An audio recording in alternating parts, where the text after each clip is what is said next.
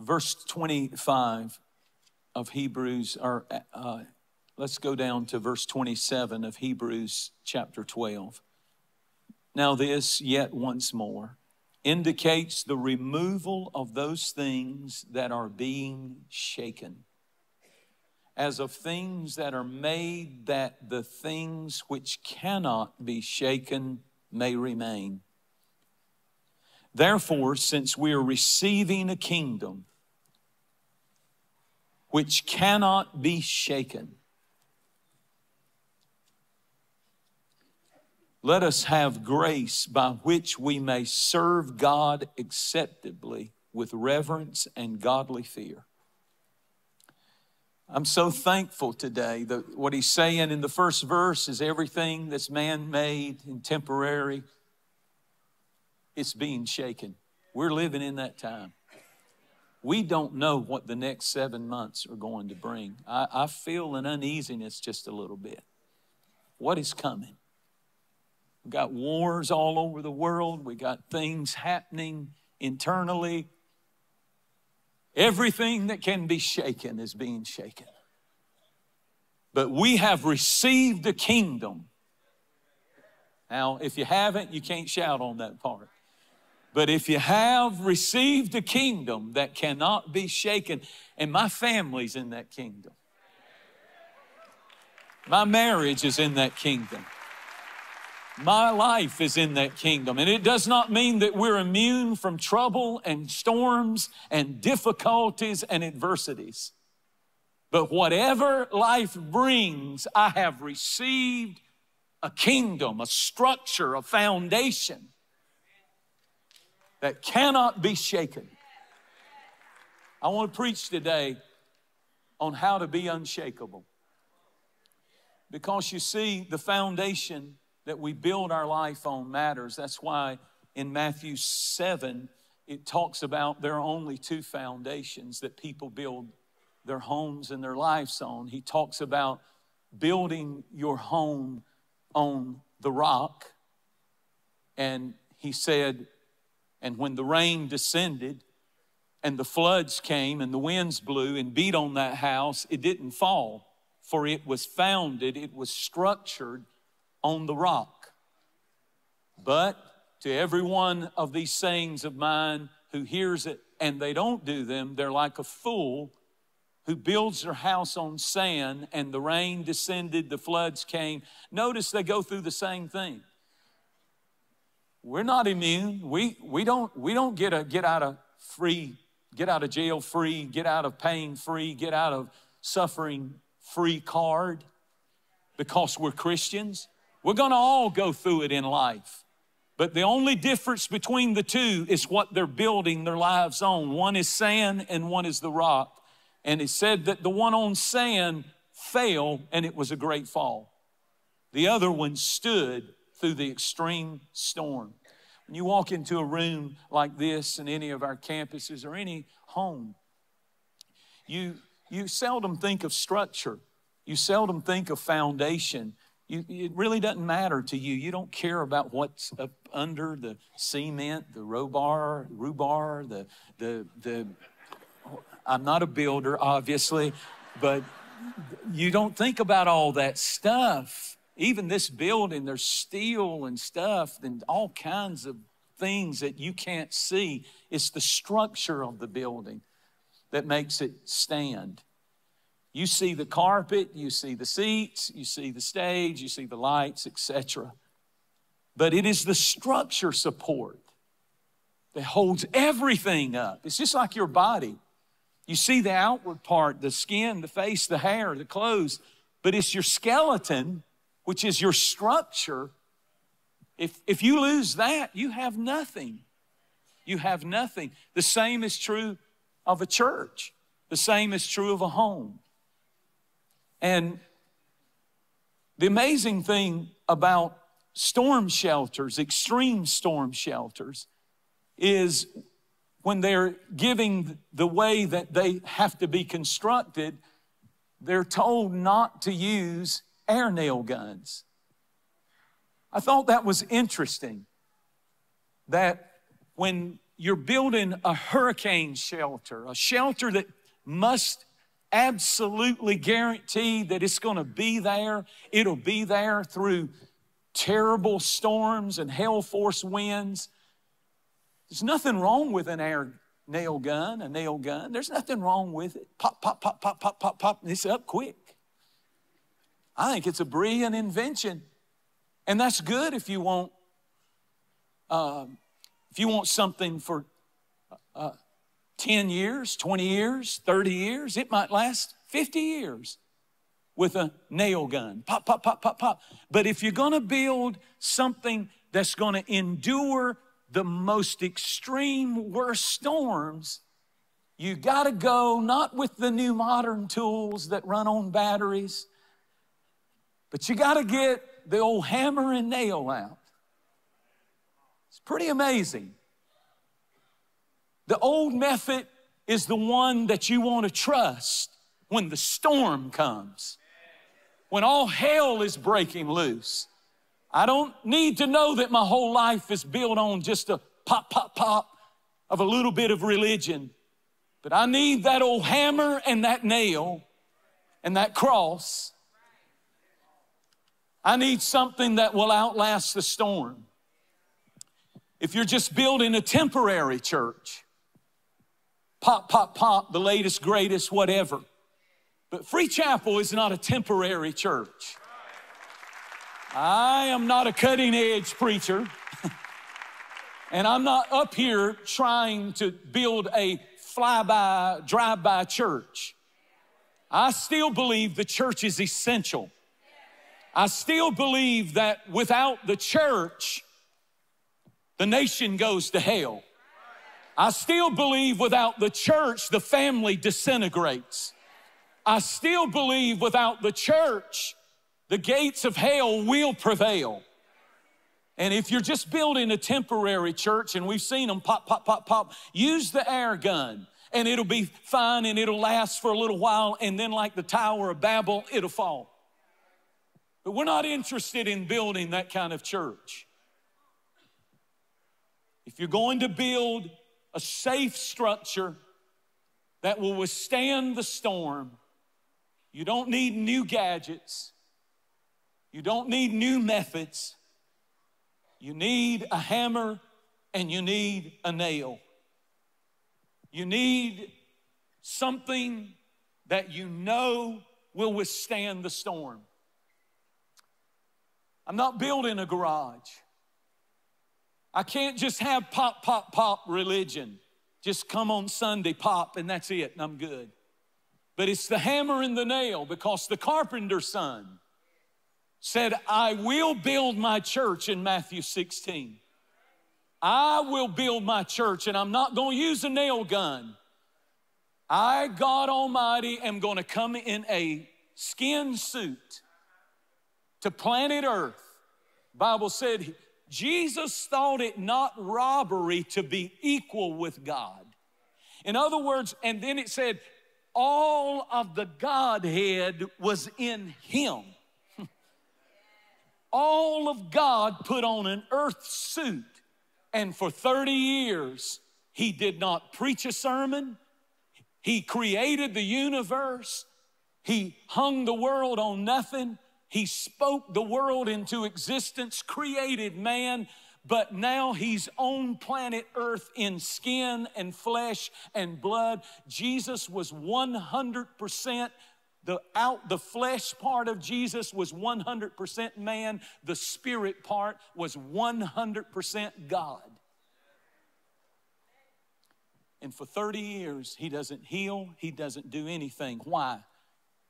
Because it's not a pop, pop, pop nail gun deal he's building. And for 3.5 years, he goes. And then he says, I'm going to build me a church. And the devil didn't know that the thing that he was going to use was a hammer, 3 nails, and 2 beams called a cross. And he said, that will become the structure that if you build your life on, if you flesh out your life As long as the foundation and the structure of your life is that cross and that hammer and those 3 rusty nails and the blood that I shed, I promise you it's a storm shelter that will withstand anything hell can bring against you and your family. The Bible put it like this in Isaiah: no weapon formed against you shall prosper. I want you to clap your hands if you believe in the foundation that is unshakable.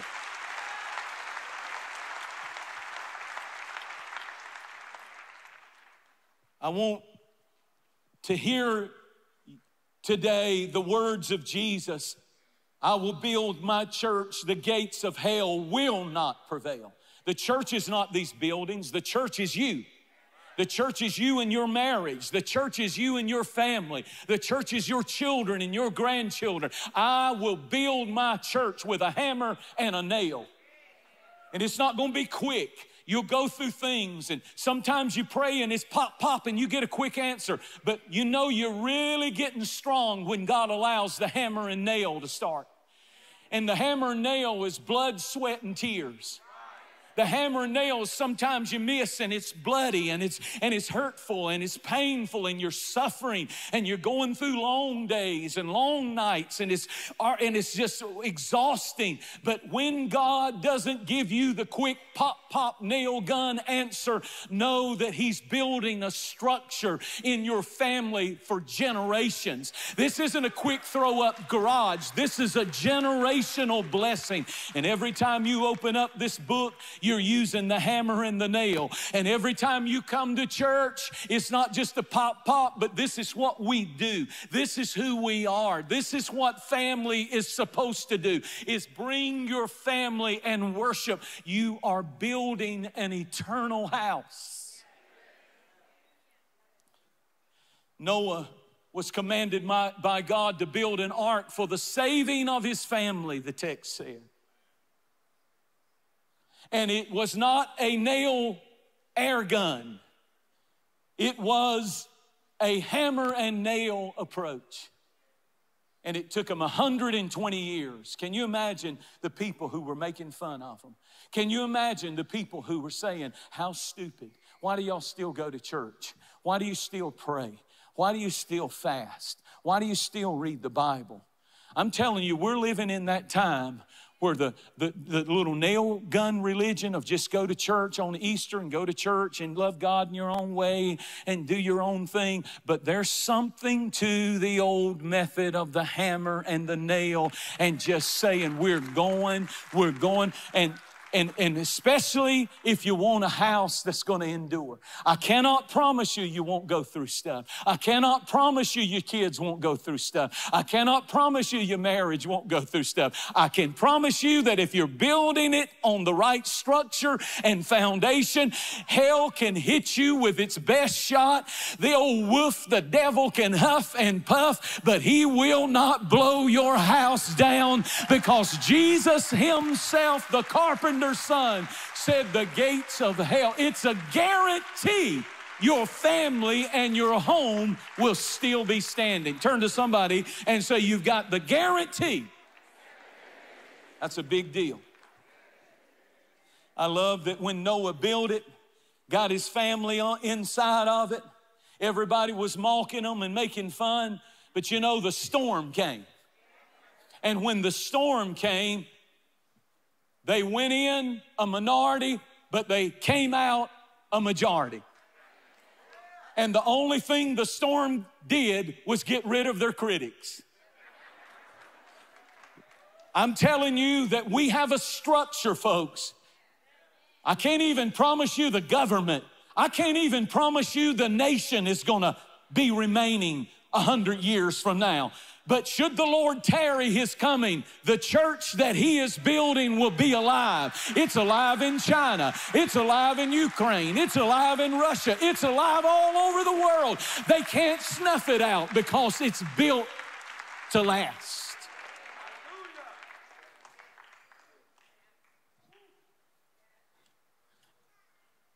All of the adjustments the world wants us to make, They're messing with the structure of the family.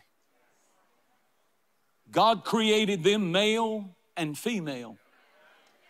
And when you tell 8-year-olds, now, are you sure you want to be a female? Even though you're a biological female, you can choose.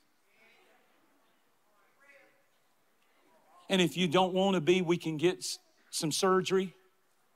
You're messing with the structure of the family and even creation itself.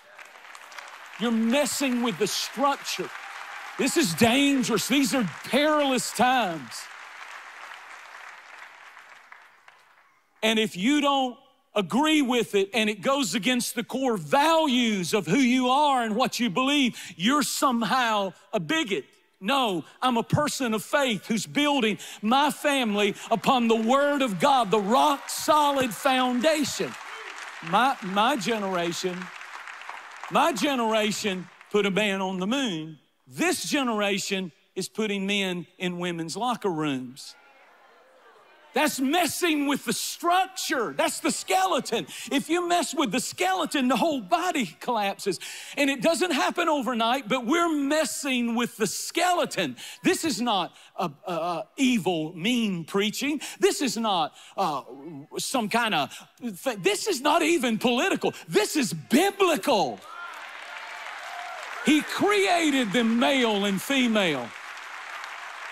And I'm sorry, but the marriage that is built on the rock is the marriage between a man and a woman. The marriage that is built on the rock is the marriage that honors God and says, I believe in freedom, live like you want to live, but as for me and my house, we will serve the Lord. I cannot be silent about that. It's the structure. Anything else is sinking sand. Come on now. My God, we cannot just sit back and see the 10 Commandments mocked. Thou shalt not kill. The Bible said, if the foundations are destroyed, what will a nation and a church do and the people of God do? If the foundations are the foundations, the structure.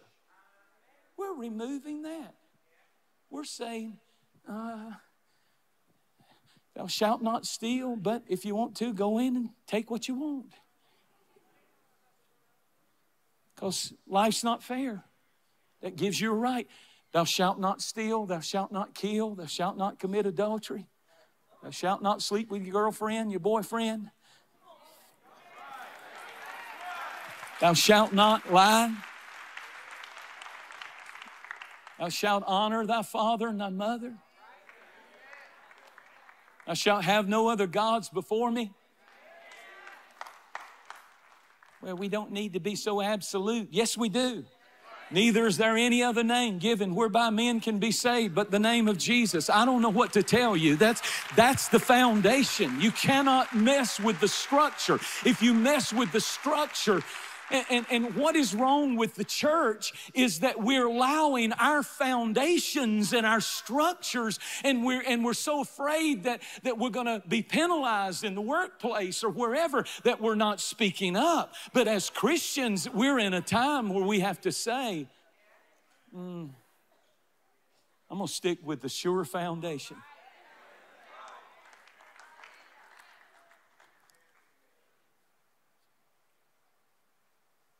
You know, I'm going to build it like our forefathers did, even this nation. It wasn't perfect. The flesh part is not, but the structure. When you start dismantling the structure, even of the Constitution, the structure of the Supreme Court, the structure of justice, the structure, it's going to be filled with abuses, but it's the structure that makes this nation great. It was built by people who came, and they were not flawless. They had terrible flaws, but they came saying, we want one nation under God. On your money, in God we trust. It says that. Now, if you want to move that structure out, get ready for a collapse of the economy, because in God we trust. Oh, God, help me to preach. And I picked the wrong sermon to preach for the first time in a new church, but so be it. I'm tired of sugarcoating it, and I'm tired of being quiet. Nope, this book is right. This book is on. This book is real. This book is alive. Culture should not change the church. Culture should not change the Christian. Love everybody, but stand for what you stand.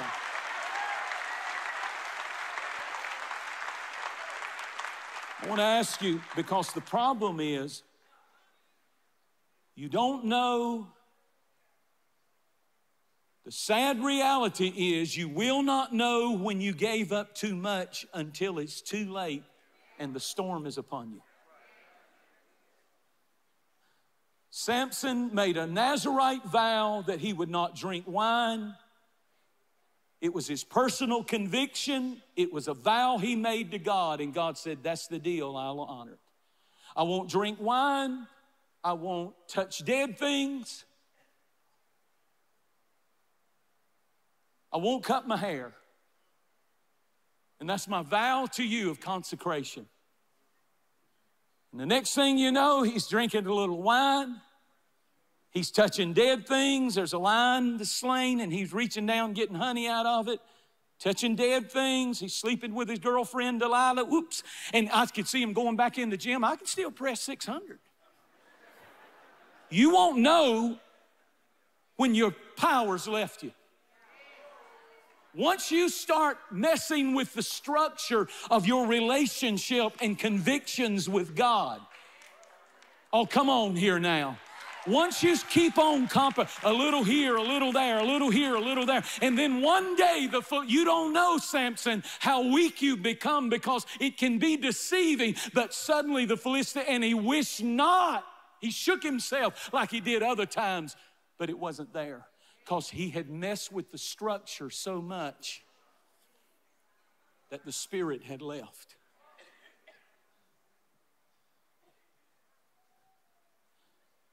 I'm simply trying to preach to you today that the structure really matters. The foundation matters. How much music, filthy music, can you listen to before it affects the structure of who you are? How much filthy pornography can you look at? And in my generation, it was behind the counter, but in this generation, it's in your pocket. And I shudder for especially the young men, because we didn't have access to it, but now it's there. So how long can you mess and dabble with stuff? How long can you run with the wrong friends? You still can come to church and feel God's presence, and I'm not questioning your relationship with God, but what I am questioning is how long can you sustain it as you make more and more and more structural changes about who you are and the convictions of what you were raised in that you know are right, but somehow I'll shift this and change this and change this, and before you know it, you're not the person you used to be. I tell you, that's the fear of the Lord. We need the fear of the Lord back in the church. We need to understand that anybody can fall, but unto him who is able to keep us from falling, if we stay connected to the skeleton, which is Jesus, the flesh may fail, but it'll always get back up. Because the structure and foundation is solid. God put Adam to sleep. And he reached in his side, opened up his side, and pulled a rib out. You know why he put Adam to sleep? Because God didn't want his opinion on how to make his bride.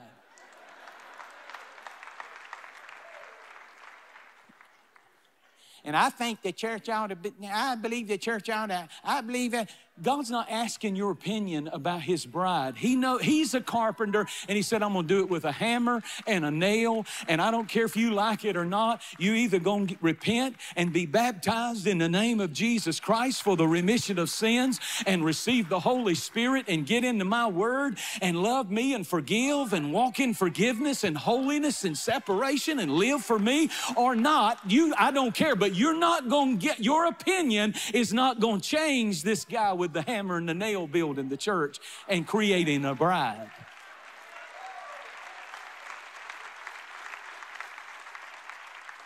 And he forms Eve out of the structure of Adam.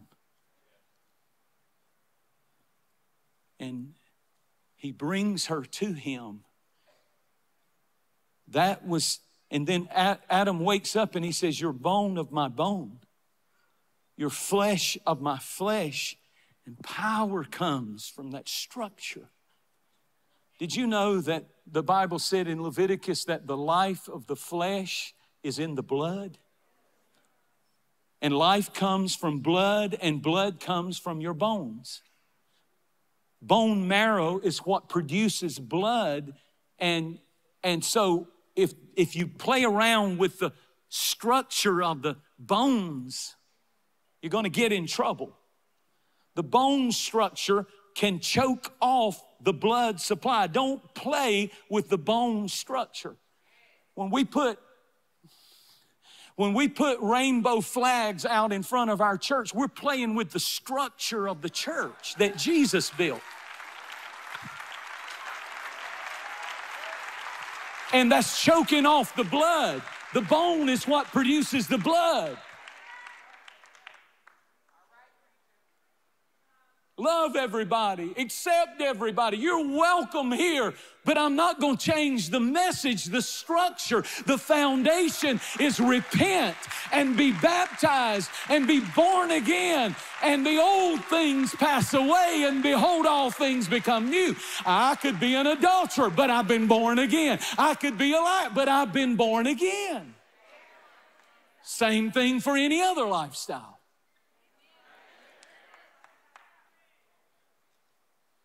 Do you know there's a story in the Old Testament where they didn't handle the bones of a king right, and God sent a famine? Because when you start changing the structure of a house and a nation and a home that God has built, it won't last. Jacob strutted into Bethel and wrestled with God. He walked in, Jacob, and wrestled with God. And God said, I'm going to change you, boy. But I'm going to change you structurally first. And he pulled his hip out of joint. Read it. He wrestled, and the angel pulled his hip out of joint. And God said, now that I've changed the structure of who you are, you can walk out now, Israel. I'm changing your name from Jacob to Israel, and you're going to walk away with a limp, and you're not going to walk the same way you used to walk because I've changed you structurally. You are not the same person inwardly that you used to be. That's old-fashioned repentance right there. God can change how you walk from now on. Somebody shout over that. I mean, they told you counseling couldn't change you. Nobody could change you. A program can't change you. I'm not against any of those. They can help you stay on the straight and narrow, but you have to have a structural change at some point. And the blood and the cross and the nails and the hammer of Calvary are the only things that can change you. Let me close with this. In 2 Kings, the Bible said that the Israelites were coming from a battle, and one of the soldiers had been killed.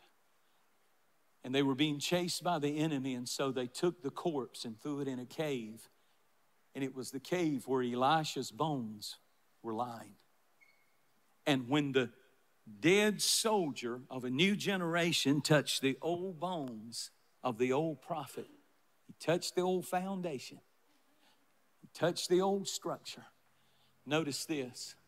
Anytime the structure is there, resurrection power is looking for an opportunity. Resurrection is always attracted to structure, which means if the enemy attacks you and your family, as long as you hold on to the Word and hold on to the cross and hold on to the name and the power of the Holy Spirit, I can't promise you that it won't look like it's dead, but I can tell you that what draws resurrection power, it's always drawn. Yeah, it's bad, the new generation, but if they'll touch the old structure, the old hammer and nail, it's not pop, pop, pop, it's hammer and nail, the cross. And when they had the Passover lamb in Leviticus, there was a command, and Jesus fulfilled this prophecy. Said, when you eat that lamb, make sure when you cook it and when you prepare it that you do not break one of its bones. No bones on that lamb was to be broken. Isn't it amazing that when they took Jesus to Calvary and hung him on the cross, he had a thief on one side and a thief on the other side. And the soldiers, in order to speed the crucifixion process up, would break the knees of the person they were crucifying. And the Bible said the soldiers went to break the knees of the thief on one side, and they broke his knees. And they went to the other thief and broke his knees. Would cause the blood to go faster and cause the person to die. Notice this. On one side, one represented Adam. Broke the knees, Adam fell. The other side represented Lucifer. How do you know it represented Lucifer? Because he said, that old thief cursed Jesus and said, if you are the Son of God. That's the same word Satan used in the wilderness when Jesus was fasting 40 days and 40 nights. So one represents the fall of Adam to sin. One represents the fall of Lucifer from heaven. And they go to break the knees of Jesus, the Passover lamb. And the Bible said that they stuck a spear in his side. Watch this, a spear in his side. Blood and water gush out in his side, just like Adam. Just like Adam, Eve is going to come out of his side, blood and water, born again. He's going to get him a bride out of Adam's side. He's going to get him a bride out of Jesus' bleeding side. We are the body of Christ. We are the blood. We are the bride of Christ. But the powerful thing is when they went to break the knees of Jesus, they said there's no need to break his knees. He's already dead. Why? Why couldn't they break his knees? Because the structure couldn't be messed with. And anytime the structure remains, it doesn't matter how bad the situation gets, if you stay on that firm foundation, resurrection is always attracted to an unbroken foundation. And on the third day, he came up out of the grave, out of the tomb. I'm preaching to families. I'm preaching to people. Hell wants to destroy your family and your marriage, and we've been there. And I can truly say, sometimes you feel like all you got left is a skeleton. But if the structure stands, get ready for resurrection. Because God's not finished with you and your family. Mama, quit worrying. Quit being afraid. Quit worrying. If you built that foundation under your children, I tell you today, I will build my church. The man with the hammer and the nail said, and the gates of hell will not prevail. It's a guarantee. Wow.